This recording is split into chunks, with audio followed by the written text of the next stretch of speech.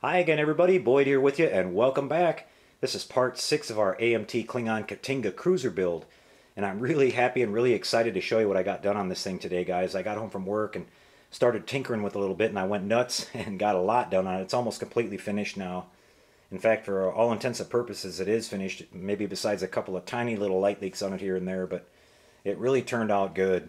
You can see here that we've got the forward bridge mounted on this now, and there you can see Eliot Brown's really beautiful photo etch parts on the upper row of windows there. And thanks so much again, Eliot, for sending those. I can't say how much I appreciate it.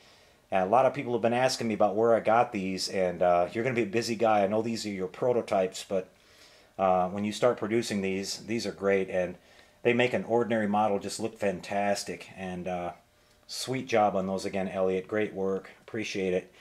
And you can see here at the top of the bridge, we've got that JT Graphics part, and that is fantastic as well, guys. It's so much nicer than the original kit part. It's extremely accurate, really close to what we saw in the movie. Here you can see we worked in the little red windows. I basically masked those off with tiny little pieces of paint and sprayed the whole thing, and then I've got a red SMD up underneath of that that's lighting those. And you can see we've got the back one lit as well. You couldn't see that one very well on the movie, but it was there. Then here's our officer's lounge window there at the very bottom, and that's another one of Eliot's nice photo etch parts. Now what I did is I drilled those out and filled them with crystal clear so they would be much more defined and much more realistic looking than just slapping it on top. And it really came out good. You can see we've got our little lights there on the back by the bulb exactly where they're supposed to be, and all of our window lighting. Here you can see the nice flower detail around the photon launcher. That's a bright yellow decal from the kit, guys, and that's dulled down quite a bit with a couple shots of gray and dark green and a few other colors that I mixed in just to kind of weather it and make it look old. And then back here you can see we've got our disruptors mounted with a nice photo etch brass rods attached, and our little flashing beacon on the bottom, of course. Then you can see on the Klingon insignia, that circle that it sits on is supposed to be painted gold, kind of a burnished gold color. So I did that, and then laid the insignia down over top of it, and then I kind of weathered over everything. I masked off all these feathers down here and painted and shaded those just like I did on the top, and they came out really nice. Here you can see the pattern on the top, and again, this is all very subtle, guys.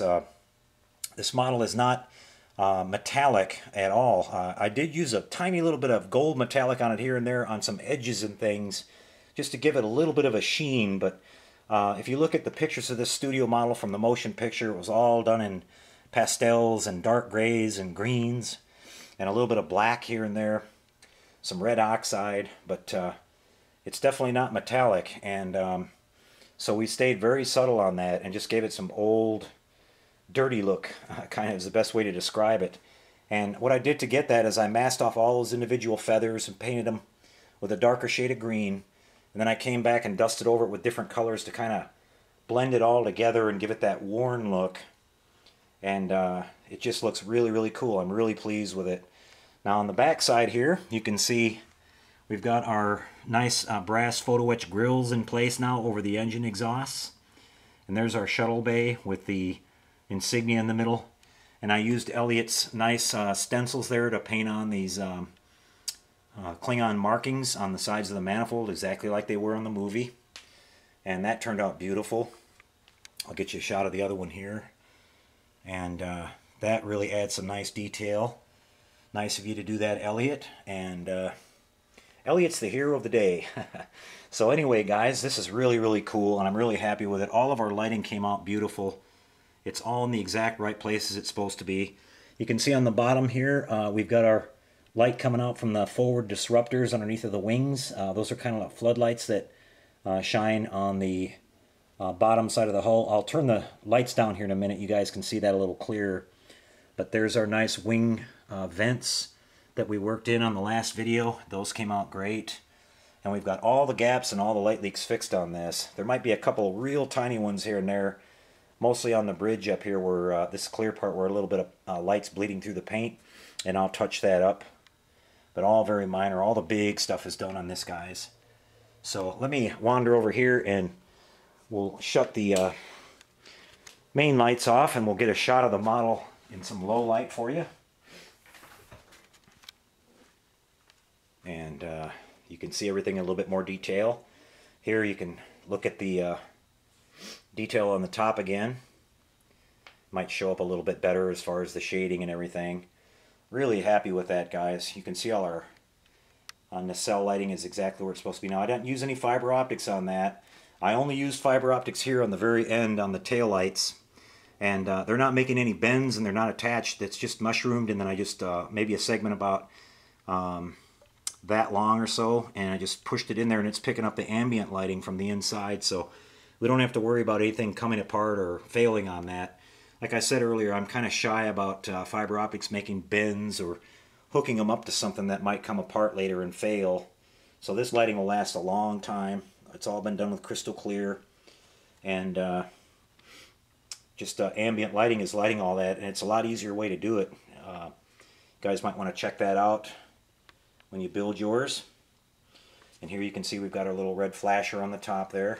All right, let me kick this overhead light off so you can see there's our nice impulse grill intake, glowing nice and red. It's shining bright kind of in the camera here, guys, but it's very subtle, and I think it's nice and in scale. In the movie it didn't look very bright.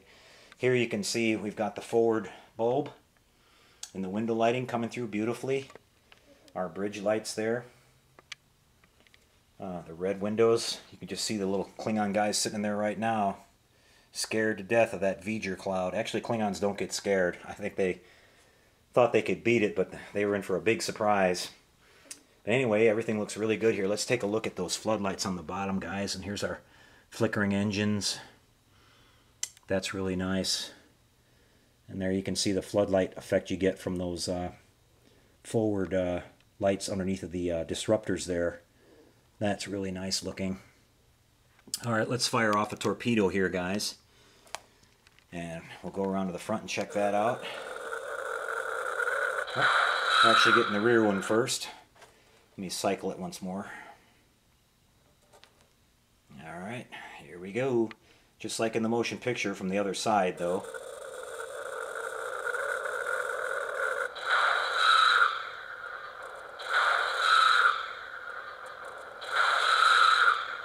Okay, we'll go and check out the rear one once more. I can't get enough of this, guys. This thing was worth every red cent. I just love it. Really puts it over the top. There we go. Totally awesome. There you can see some more of our lighting going on. You can see we got all those light leaks fixed on the bottom of the shuttle bay and everything. Like I said, all the major light leaks are gone. I'm not seeing any anywhere, really. So it came out pretty good. Let's turn the light back on here and let it keep doing its thing on the photon. Give you a little bit of shot here of the shuttle bay detail again. And I'm just really happy with this whole thing, guys. It came out great. And we'll stay here for just a second and catch that rear tube firing once more. Okay, I'll go ahead and kill the power now. So everything's great, guys. Now, this isn't quite the finale on this one yet.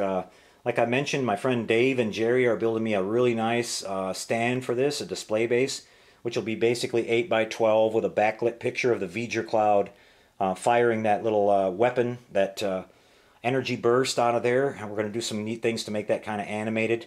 And then the MP3 player built in will give us the sound and everything, and we'll have our switches and everything mounted on that. So it's going to come together really nice. Probably be a couple more weeks before I get that, but that'll be the finale of this. In the meantime, we're going to come back with Byron's build, the second Katinga here. Now, we're not going with all the JT Graphics stuff or the photon launcher or anything. We're just going to do a nice paint job on it and do some basic lighting on it for him. And we'll finish up with that.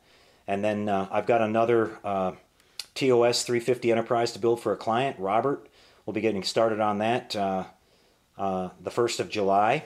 And then we'll get on with that. I probably won't be doing a regular series on that. We just finished up doing one of those, so I'll give a few updates on it here and there so Robert can see the progress. But we're going to be starting another build series here, and it'll be the Vorcha class Klingon cruiser that you see there.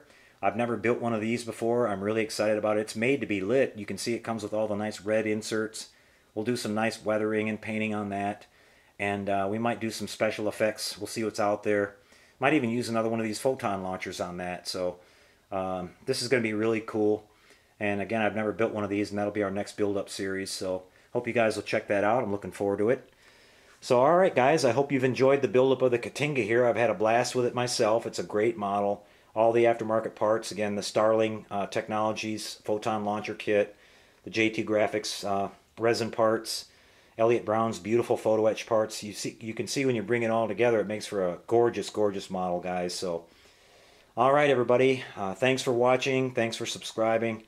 And we'll catch up with you in a couple days for more of the second Katinga.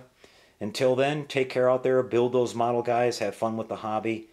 And we'll see you later. Happy modeling, everyone.